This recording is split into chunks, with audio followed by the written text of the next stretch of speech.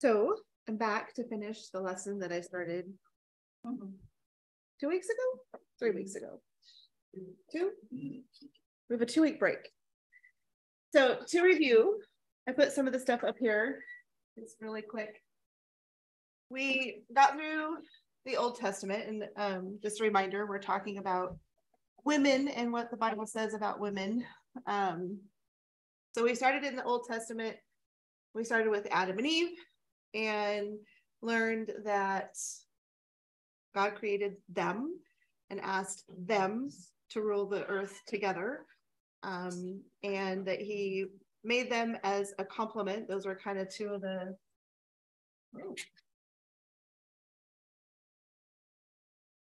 so at least for me, those were two things that I thought were significant about the creation of Adam and Eve as far as women. In Exodus, Judges, 2 Kings, we learned about some of the other women in the Bible. Miriam was a name that I can't spell this morning. She was a prophetess. Deborah was, and yep, she was both. And yeah, she kind of wore several hats. We could also call her a general, maybe. She led the military. Huldah was a prophetess.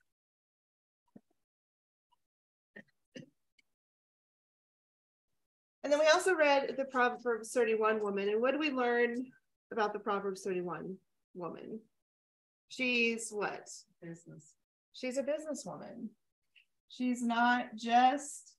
She's an importer and an exporter. Yeah. She imports. She exports. She's also a wife. She cares, which means she cares for her home.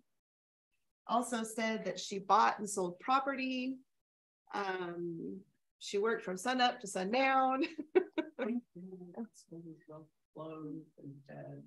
Yep. So, right. So you assume that she's also a mother, and she's managing a household of, multiple people. Then when we spent time in Genesis, we also talked about the sin that occurred and the curse. The curse for him in general was weeds.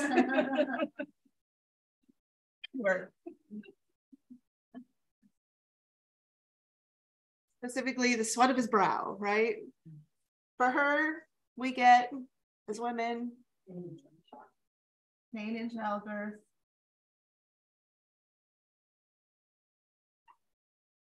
And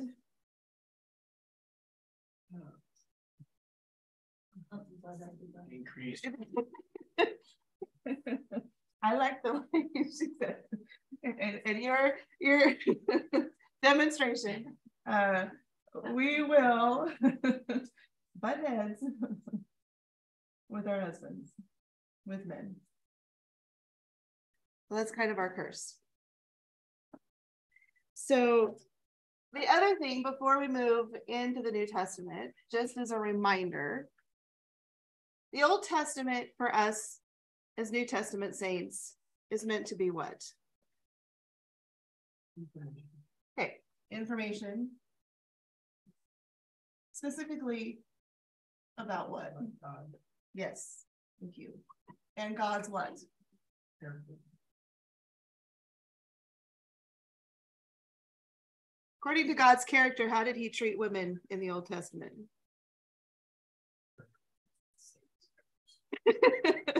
Better than other countries, the same as men.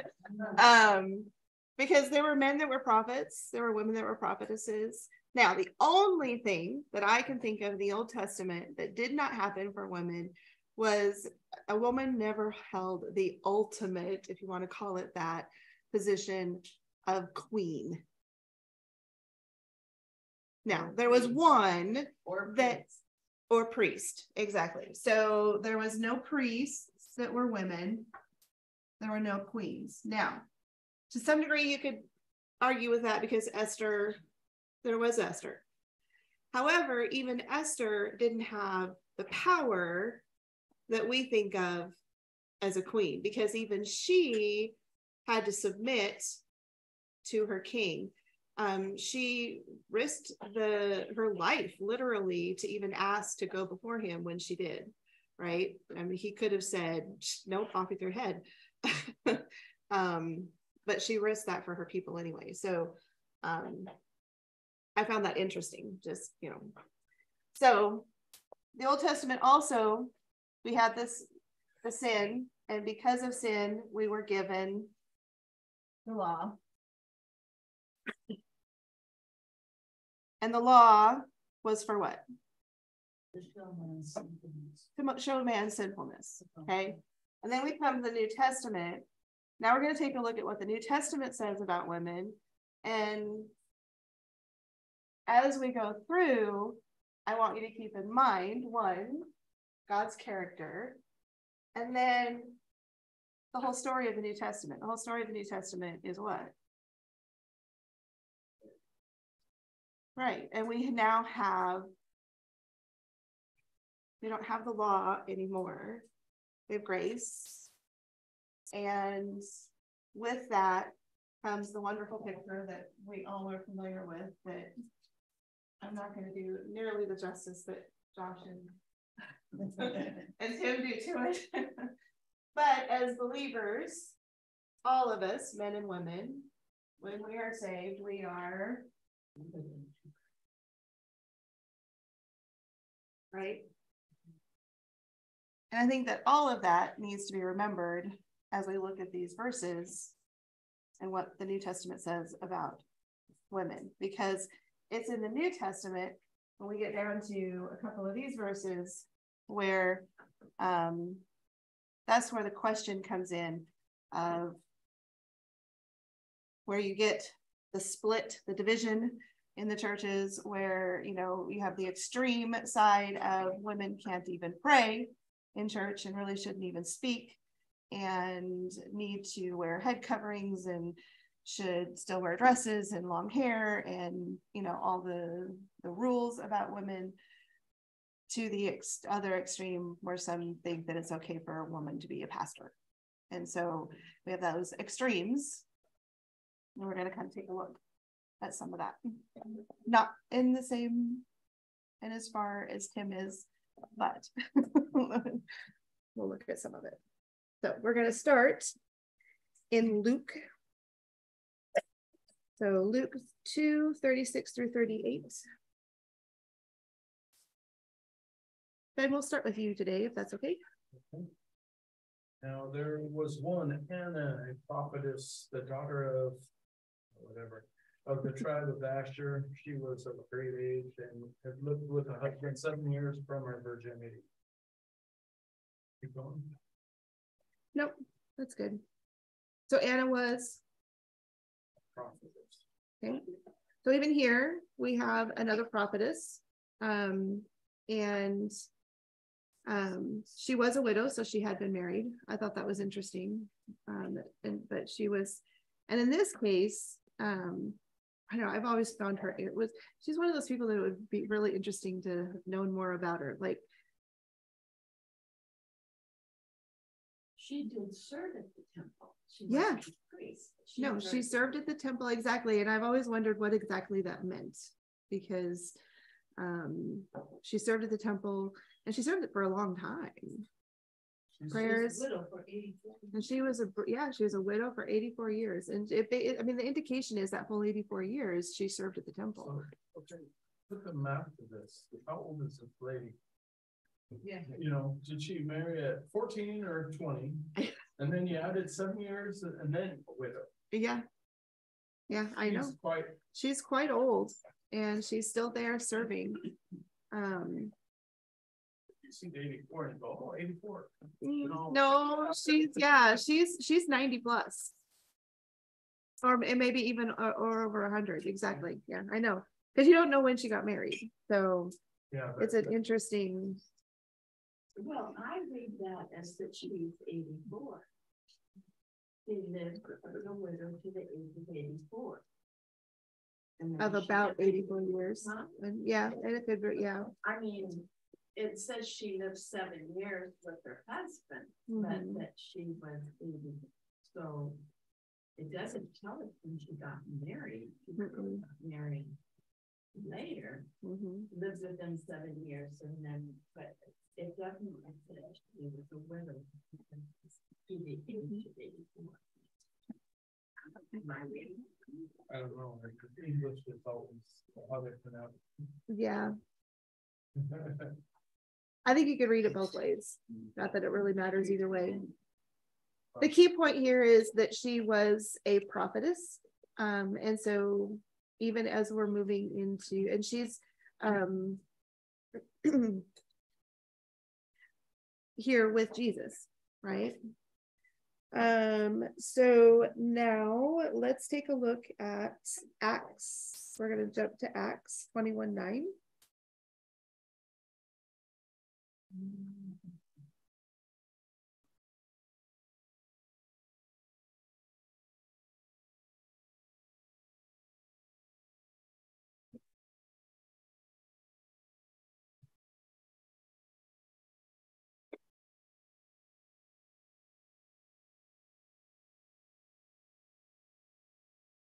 Gary, if you could read that when you get there. He had 4 unmarried daughters who prophesied while we were. Yeah, you can, that's all. We can stop there. So here's a gentleman. And if basically this is, they were in Caesarea, the house of Philip. And so Philip had 4 daughters who prophesied. And so here we have prior to Christ's death, burial, and resurrection, and after, we still have some women who are prophetesses, and they are prophesying. Let's go to 1 Corinthians 11, 4-5. What was that? 1 Corinthians 4. Oh no, 11, sorry. 11, 4-5.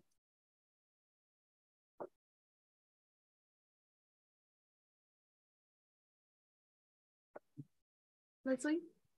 Every man who has something on his head while praying or prophesying disgraces his head. But every woman who has her head uncovered while praying or prophesying disgraces her head, for she is one and the same as the woman whose head is shaved. So we're not going to worry about the head covering piece of this because that's a whole nother discussion. The point I want to bring is that we still have men and women prophesying. It's not saying that women shouldn't, saying if they do, this is a little bit of direction around. So again, they're still being treated equally as men, correct? There's not any distinctions here. So essentially, women held the same roles as men during this time. Let's go to Galatians 3:27 and see what that says.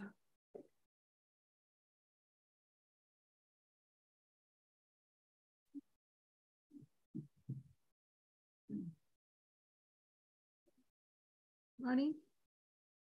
Galatians 3:27. And 28, please. For as many of you as have been baptized into Christ have put on Christ like a garment.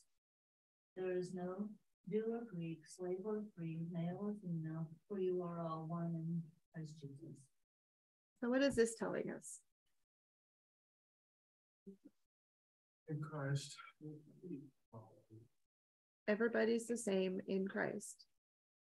To the extent there is neither male nor female. So that doesn't say our gender disappears. What? As some would like you to believe today. But in Christ means up in heaven. Right, exactly. And I would say that this is also just talking about that it's the way God sees us. God doesn't see our color. He doesn't see our race. He doesn't see gender differences. What he sees, Ronnie? Well, I was just going to say, I agree with you there, but also it's how God wants us to view each other. Exactly. So another, people in the church should not think themselves higher because they're a man or a woman, because they should view themselves as equal in Christ. And same with the racism. I think that's the key point. Yes. This is what you just said. It's that it's not that we don't recognize race and that we don't recognize gender and that we don't recognize all these distinctions we have down here. The point is that none of those distinctions make us better than another. Right. Our status is equal. Yep. Because in God's eyes, we're equal in our sin. We're once we are in Christ, we're equal in our righteousness, and that righteousness covers everything, right? That's the whole point. That's why I said that I think we have to keep in mind that we all started here as sinners, and if we're in Christ, that's the overarching theme that has to be remembered when we're talking about this issue of how women should be treated. And how women should treat men. And how women should treat men. Yep, it goes both ways. Should change your way of living as you direct your thoughts and activities towards other women. And that whether that is a husband-wife relationship or a leadership role or general relationships, regardless. Exactly. Okay. All right, let's take a look. So we're gonna that was our positive. Okay, so let's start positive, right? That's the good news. That's the verse that yes. Now we're gonna take a look at the negative verses that people use, like I said, to essentially silence women in churches. There are, like I said, there are churches where women are not allowed to even pray, much less sit here like I am teaching. So let's take a look at 1 Timothy 2:11 and 12.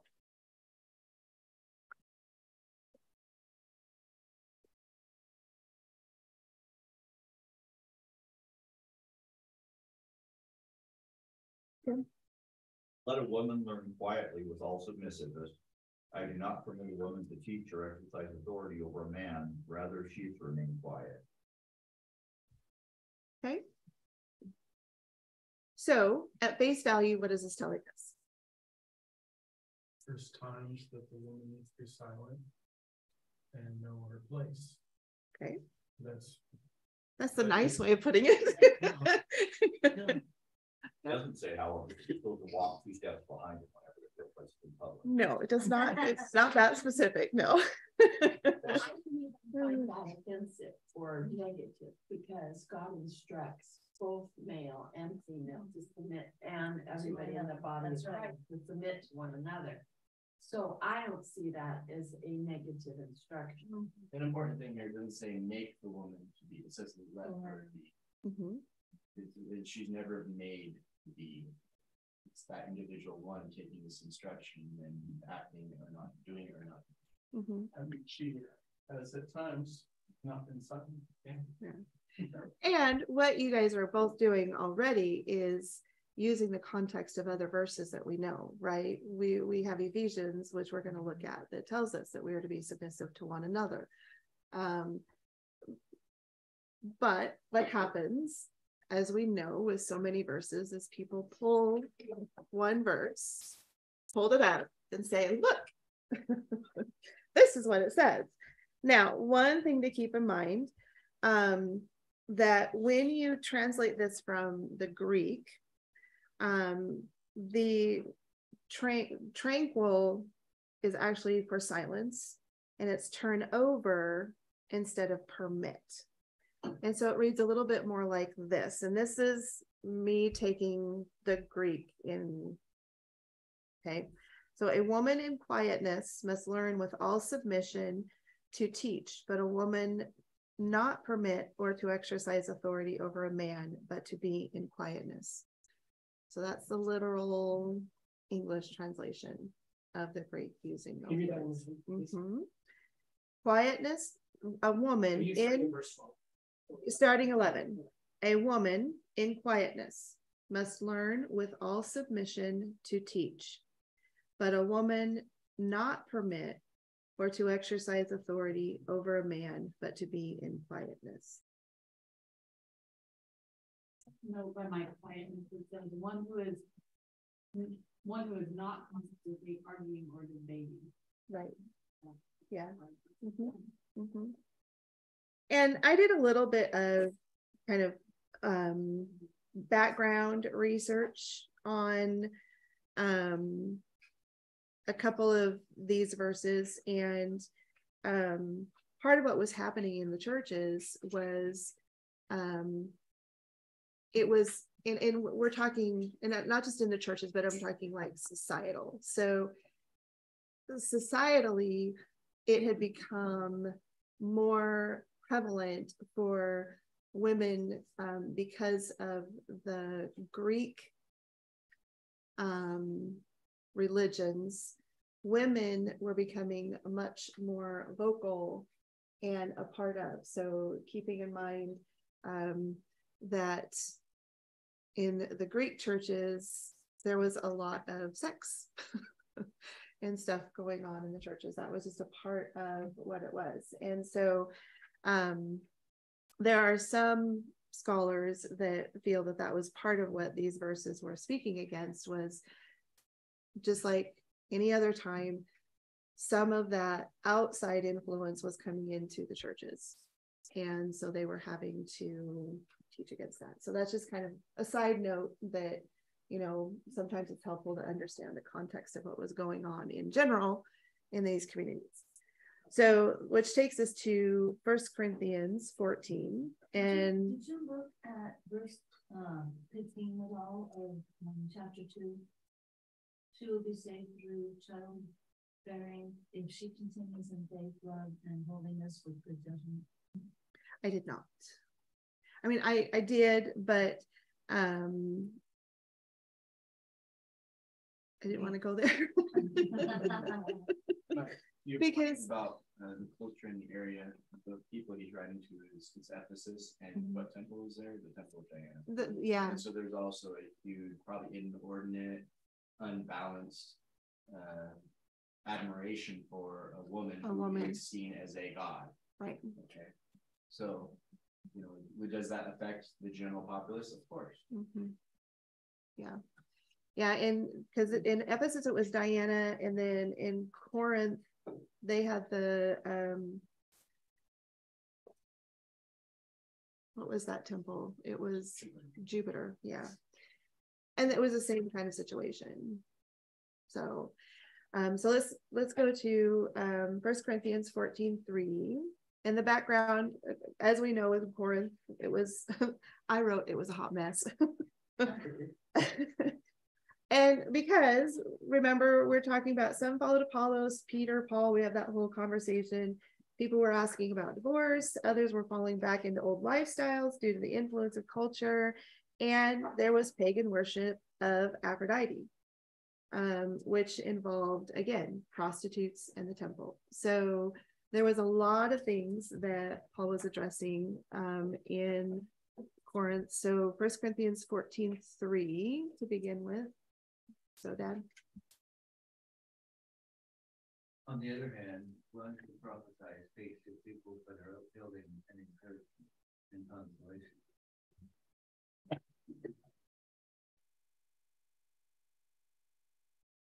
You want to read 29 and 35? Yeah, please. Okay, I have to put down.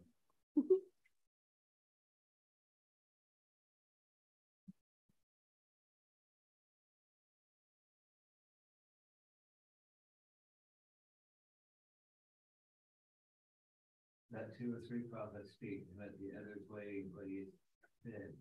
If a revelation is made to another city there, let the first be silent, so you can all prophesy one by one, so that all may learn and all be assured. And the spirits of prophets, that the prophets, for God is not a God of confusion, but of peace.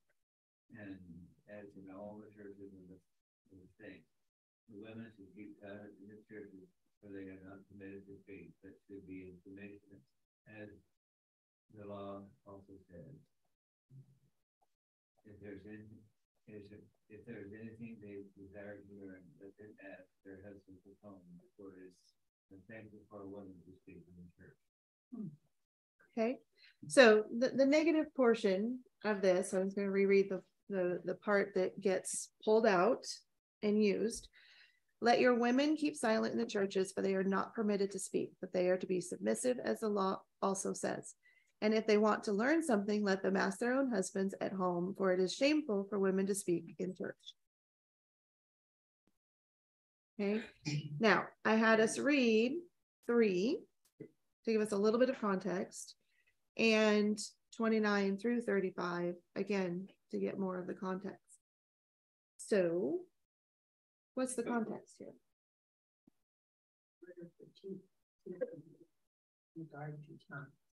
Right. Yeah. Which is what? What is allowable and not allowable if we're talking about speaking in tongues? Just having a free for all. Exactly. Because there's, what's the purpose then? Verse 22 is the tongues are for a sign, not to those who believe, but to unbelievers. That's, so if you're trying to speak tongues within the church, what you're saying about everyone there, you're unbeliever. Exactly. And then prophesying is for believers. Right. Right.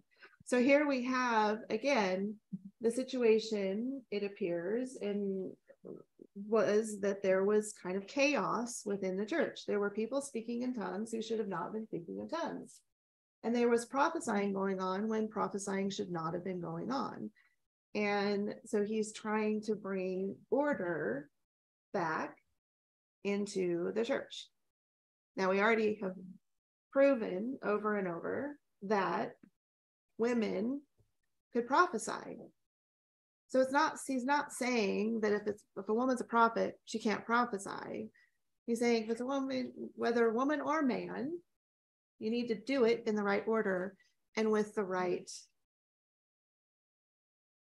I don't want to say rules, but speaking in tongues, you weren't supposed to speak in tongues if there wasn't somebody available to interpret, right? There had to be somebody who could, it had to be something that people were hearing and understanding. If there was no interpreter, then the man was supposed to be quiet too. Yeah, exactly. It wasn't just the woman that needed to be quiet, the man needed to be quiet. Didn't matter who you were, if there was no interpreter, you don't speak in tongues. Period. Context, it seems like the women were being told because they were the ones speaking out. Because they were speaking out of turn. Exactly. That would be the understanding in this context. So it's not saying a flat, no women can ever talk. This is just giving guidance to a situation that was happening in that church. And an interesting thing too, when it says let your women keep silent, unlike Timothy, this is the be silent word. It seems to have to do with this prophesying. Mm-hmm. And yet you have the daughters of Philip over in another place that were prophesying. They weren't at church. And there was obviously something not appropriate here, though it wasn't edifying. Right. And what's interesting too over there with Philip, those girls are prophesying in regard to Paul. Remember? Mm-hmm. Paul on a mission to go to Jerusalem, and they're saying, you shouldn't be doing this. they're actually telling the the steward of the dispensation what to do. Mm-hmm. You know, so it's not their authority, it's coming from God. You know, so it's really irregardless of male and female at that point. It's coming from God. Right. Yep.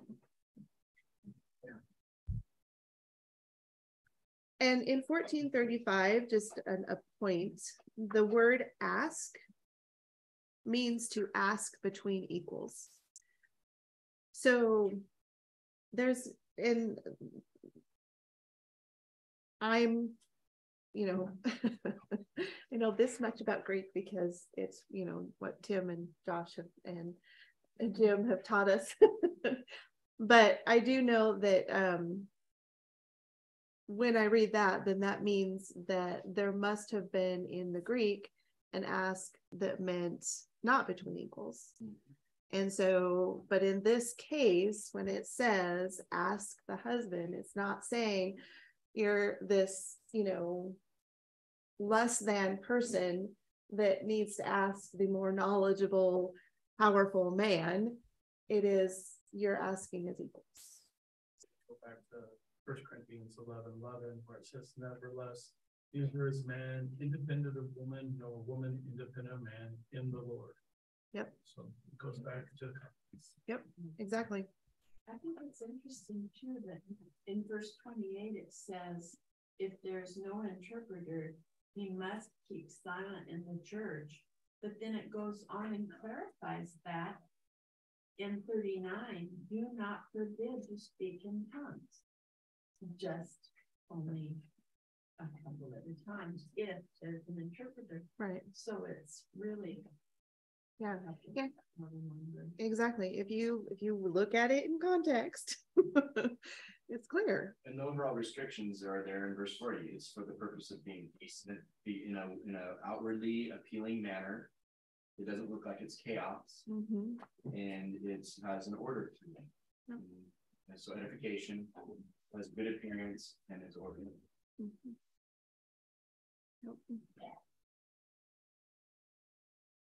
Just a question on that, verse 34.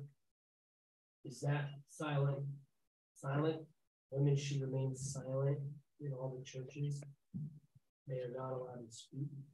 No, I think that's in reference to the prophesying. Up in verse 32, and the spirits of the prophets are subject to the prophet, for God is not an author of confusion, but of peace, as in all the churches of the saints. And then it talks about the women. So I think it's talking about women who prophesy specifically. So in all the churches, they were not to prophesy during church time? Correct. Just the women? Yep. Is there any reason for that? I don't know specifically, but they did prophesy at home, evidently, and then it was taken to the church probably by the man. By the man, yeah. That would be my understanding as well. Okay. It's immaterial now because the prophecy is ended. So yep. Although in the tribulation prophesying come back. It'll come back. Yep. It'll come back. Which is a really neat thing in Acts 2 because it quotes Joel there, and it's okay. I don't mean to hijack, no. But you go to Acts 2 and you read. See if I get this right. I hope I don't embarrass myself here. This is just off the top of my head. Acts 2 in verse 16, and it says, "But this is that which was spoken by the prophet Joel." And then this goes back to this, the thing he's talking about the Spirit and whatnot. Verse 17, "And it shall come to pass in the last days, saith God, I will pour out my Spirit upon all flesh, and your sons and your daughters shall prophesy, and your young men shall see visions, and your old men shall dream dreams. And on my servants and on my handmaidens I will pour out in those days of my Spirit, and they shall prophesy." Okay, that's not talking about that moment. It's talking about a future, but the similarity is the coming of the Spirit. Okay, the Old Testament prophesied the Spirit would come, and here that gives validation to the Spirit's coming right now. But there's going to be the Spirit coming in the future, and this isn't it. But it's that same Spirit, So it's kind of a neat little. Because there it says all flesh. Yeah. And there it's only 120. Yeah. But it's kind of a cool thing there. Anyway. Thank you. All right, well, while we're in Acts, let's go to Acts 18:24 and through 26.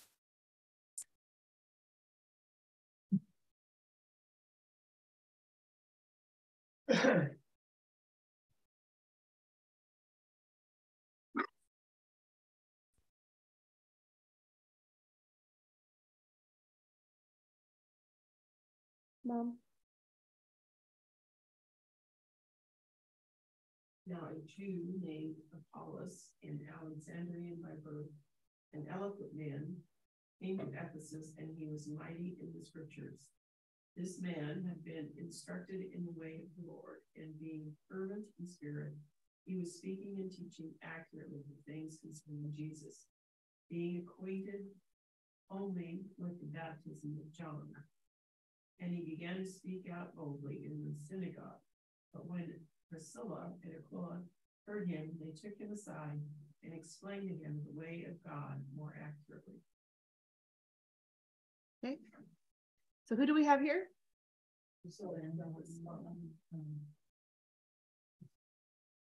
Husband and wife. Who knows which is which?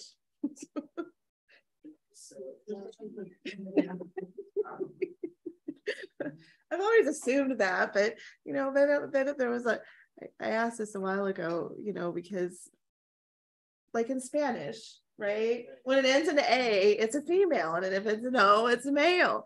Well, but it's Aquila and Priscilla. Well, we assume Priscilla because a Priscilla is an English female name, but maybe it wasn't in the Greek. Maybe Aquila was the female. I don't know. I don't know if anybody else knows or not, but we know they're husband and wife. And they're a team. Yes, they're a team. And together they are doing what? They're teaching and instructing. And in this case, they are not just teaching and instruction, but they're evangelizing. Would you go so far as to say that they're evangelizing? Yeah, I would, because they're telling him about Jesus' death, burial, and resurrection. Exactly. Yeah. And he doesn't know that yet. So here's a female who has one of those gifts. We're not sure which one she has, and her husband obviously has one of those. Maybe they both have the same gift, but that's what they're doing. They're working as a team in relationship. They're a team in relationship to each other, and they're in relationship with Christ. Okay. So let's take a look then at Ephesians 5. Most of you probably know what this is. So something else in that passage is they took him aside and explained, some things to him. They didn't just like write out where he was just running. Yeah. They took him aside and yeah.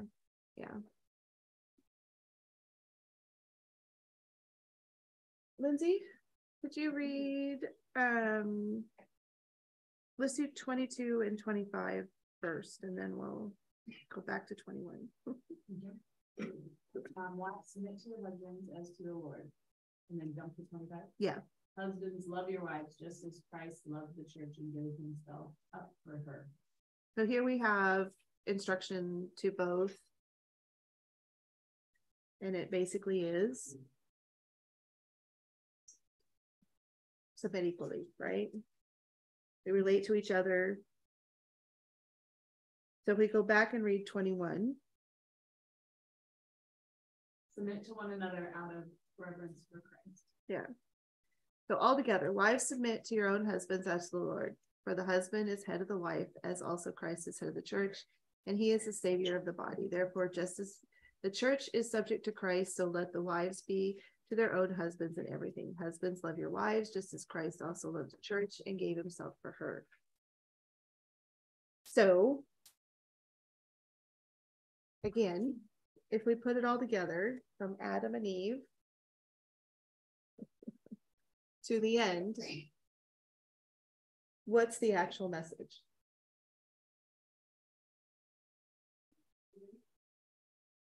Men and women are equal. Adam and Eve were created equal. They sinned equally. They were given roles, right? But this led eventually to the law. Then Christ came. We have salvation. And this again makes us equal in him. Another thing that Jesus Christ is equal to the Father, but he submits to the Father.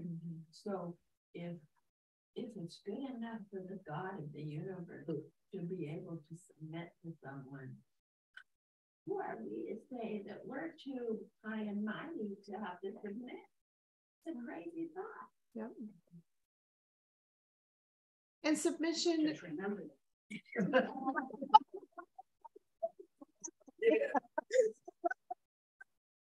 Come on, man. Now stop your feet.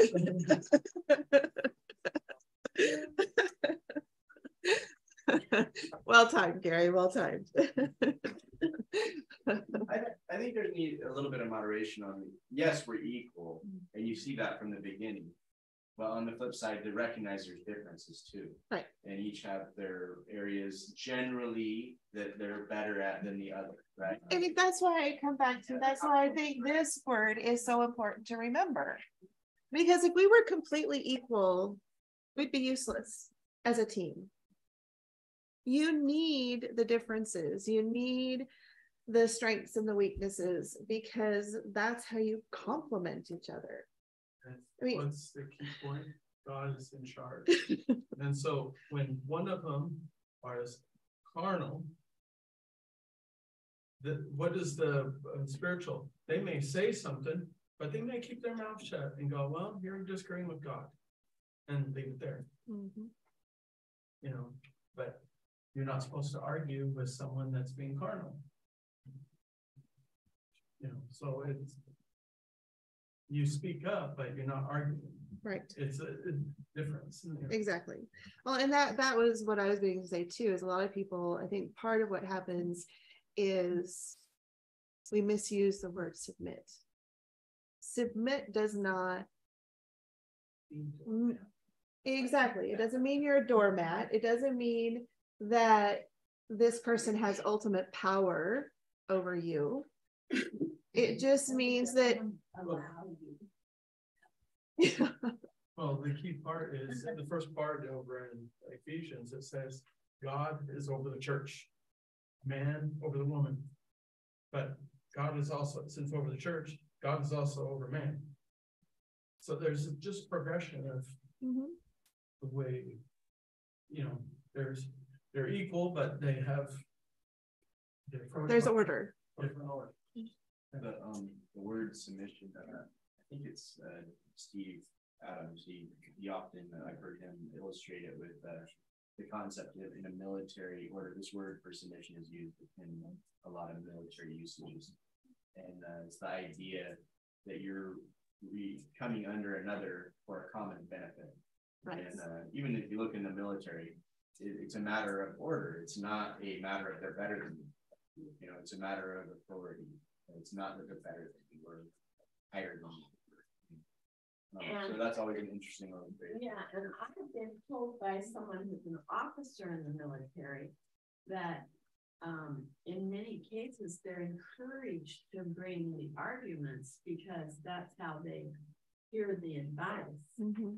It's just that once the person in charge makes the determination, then everybody else has to fall into line for the good of the, oh, I don't agree with him, I'm not going to do that, you know.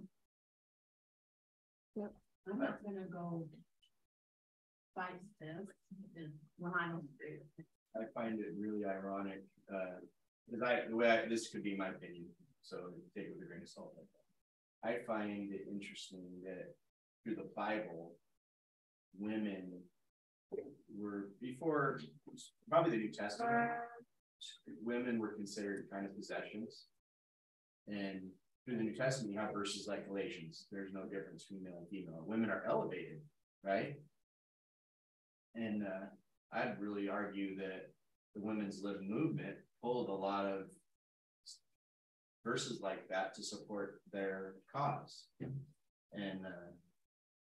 But now the way the women's feminist movement has gone, I think they've hurt themselves.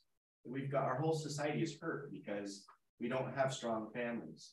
We have this argument between men and women. It's my career is the most important. No, my career is one. And now they're not a unit going forward. It's this. They're battling one another about who's the breadwinner and who's this. And not that a woman can't work. Not a woman that I'm not saying any of that.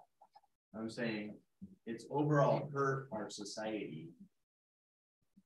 You know, not that we're trying to fix the world, but this is just my impression. You know. Kind of promotes an attitude of independence. Yeah. Each other. I don't need you. I don't think it goes back to That's right. Yeah, and I like that it does. I would agree. It does promote this idea of independence that, especially for women, that women don't need men, and men have their own problems that have resulted from all this. You know, probably the breakdown, in my opinion, breakdown of the family is the biggest problem in our society. And I agree. But anyway. And one of the reasons Tim wanted to do this was for the young people in the church. And I think this kind of leads to what I kind of wanted to end with, if I had time, was how does this apply to everyday life? I mean, okay, we've looked at what it means. Okay, we can agree that it doesn't mean that women can't speak in church. I think, you know, I would agree. I don't think that a woman should be a pastor. I do think that that is kind of a role that needs to stay with men. That I think it's okay for, obviously I'm up here teaching. So obviously I think it's okay for me to be given this opportunity by my pastor to teach, you know, and I'm not afraid to say that he gave me the beginnings. I took this and I added to it, and, you know, but how does that apply then for our young people to, you know, marriage and looking into the future? And I would say the one thing that I would want to say is that I think it's important that for the girl, you just remember that, one, this is why it's so important. And for the boys too, either way, this is why it's so important as a believer, if you are a believer, that you marry a believer. Because that foundation is going to make that submission to each other possible and so much easier than if you don't have that commonality. And I am speaking from experience. Having had 2 failed relationships where that was not there. And so that is probably the biggest piece of advice I could give to, you know, out of this is it's extremely important. That is a foundation that cannot be ignored. And if that means that you have to wait until you're 30 plus years old or whatever, oh well, you know, wait until God puts that person in your life that's the right person. Don't rush it. And at the same time, when it just comes to life in general, let God lead you to whatever, you know. I think this applies to careers and everything, you know. But along with what Josh said, I think that the breakdown of the family is a big part of the problem in our world and society today. And don't be afraid to stand firm and say family's more important than my career and making lots of money and, you know, all the things that people tries to say. So that's my 2 cents. Anybody else want to add? This passage in Ephesians, which is always a big attention getter about submission to each other, it's got to be remembered that it's under the context of Ephesians 5:18 being filled by the Spirit and submitting to God's authority. So whether you're a woman submitting to a man and submitting to a woman, both are supposed to be submitting to God's authority, using the parts of the fruit of the Spirit, part of which is faith that God is going to mature us in the way and the timing that He sees fit if we're submitting to His authority. And if we don't have all the answers, if we're submitting to His authority, we're going to be getting the answers as we need them, and we're going to be growing and maturing together in harmony with each other as a couple, rather than at odds with each other. Yeah, exactly. It all, I mean, that's why it's funny. I put this picture back up here because it all comes back to that. It really does. And even with that, it's not just submission, you know, husband and wife. You know, the verse is very clear that, you know, he goes on and says the slave is to be submissive to his master, and, you know, we're to be submissive to the government. We're supposed children to their parents, and, you know, I mean, it's on, and all of that is important. And I think even as we're looking into the future, again, you know, depending on how you see the overall, I know my parents and I talk all the time, and it's hard not to think that the end isn't coming pretty darn quickly based on some of the things that are happening, which means that, you know, even though we know that we're going to be raptured before the worst of it, that doesn't mean it's not going to get worse. And we as Christians aren't going to, even here in the United States, start to receive persecution. And I mean, I don't know if you guys heard this, but Israel is trying to pass a law where you can't, it would be punishable by death if you preach about Christ. The prime minister said that. The prime minister said it would not pass. I know, but the fact that they're trying, you know, I mean, there's more and more of those kinds of things that they're trying to do, you know, and so we have to keep in mind that as much as we think we're safe in the United States, we may, you know, in our lifetime we may not be, but we still have to be submissive. And nope. And we know we're gonna process of evaluating all America for that. Yep. Nope. I agree. You talk about the kids today. 25 years ago, or 30 years ago, when Andrea was going to Big Bend, she had a professor assign her specifically to write on this passage in Ephesians. And if she believed, I don't know if he just gave the assignment to her because she was in a class about something, you know, they require you to take these classes about sociology and stuff like that. Anyway, I don't know if she said it and so he made her write it on this, or if he gave that assignment to the whole class, but it was on the subjection of a wife to her husband and stuff. And she wrote about that it also said that the husband and the believers were to submit to one another. And he said he'd never heard that before. Mm-hmm. So that shows you how much it's cherry picked to find that something in the Bible that will, you know, get people upriled. And, you know, so don't be surprised if you go to college and someone tries to get you upriled about the Bible.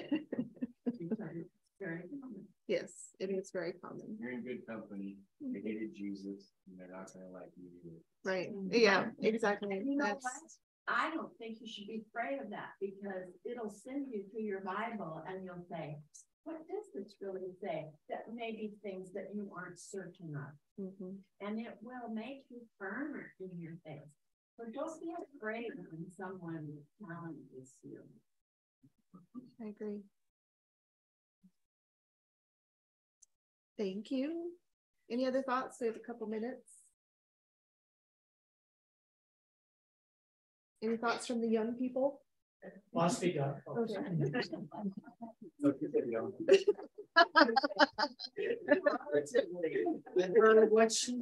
He is younger than me, so I guess that's allowable. I did have one. Non-young people. No. No, just a challenge, I guess, to think like there's so many different ways you could have looked at women, from scripture, and because we're not like compartmentalized. I mean, there's singleness, there's marriedness, there's ministry, there's just regular life, and then I was thinking kind of in marriedness, like, what is our challenge then if we are a team, if we complement each other to the Lord in ministry? When I use that word, I'm using it loosely, right? But there are things that Lindsay's and there are things we do together, and there are things we certainly don't do together. She does Wednesday jam, which stands for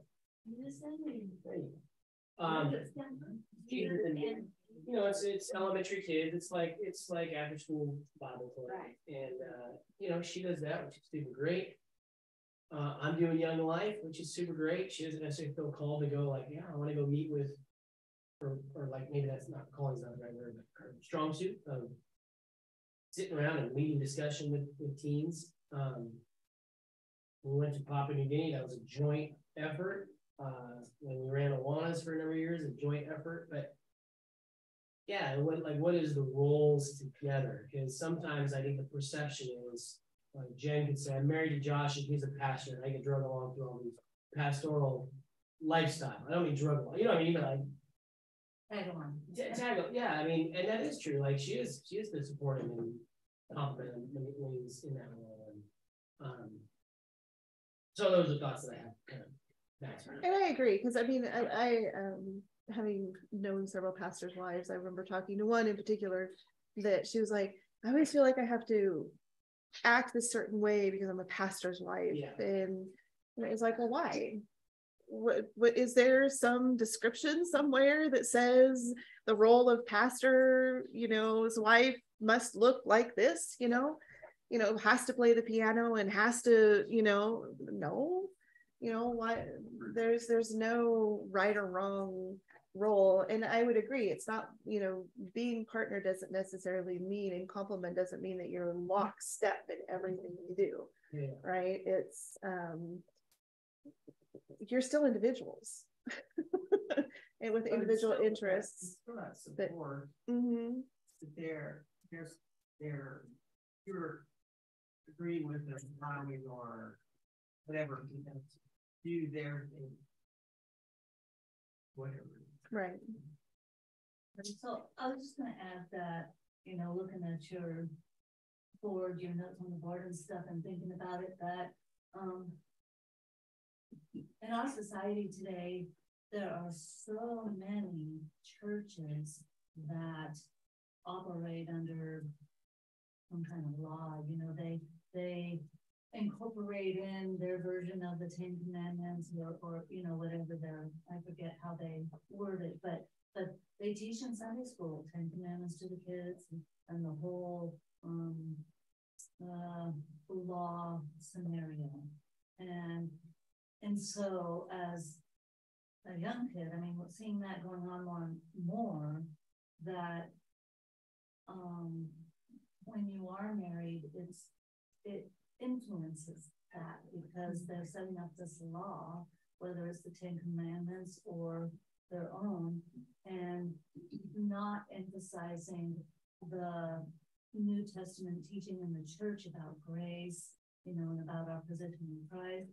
And so you can marry another Christian, but if they're immersed in a whole legal system, from they grow up in a church that's immersed in that, there's going to be a lot of challenges as they learn how to deal with each other. Right. Well, exactly. And I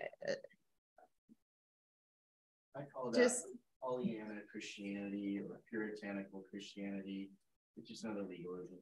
Yeah. And it really goes back to what Jim said. It really comes back to being that 518. spirituality. You know, the Pollyanna Christian just goes, oh, it says do this, I do that, right? And I'm good. Check, it's checked. I'm godly, right? But that's not all there is to it. There's an empowerment that goes before the submission on both sides. And, yeah, but that's not encouraged in all the churches. Not at all. Most of the churches, I would say, because so many of them go back to either the Ten Commandments or some form of law. Right. Right.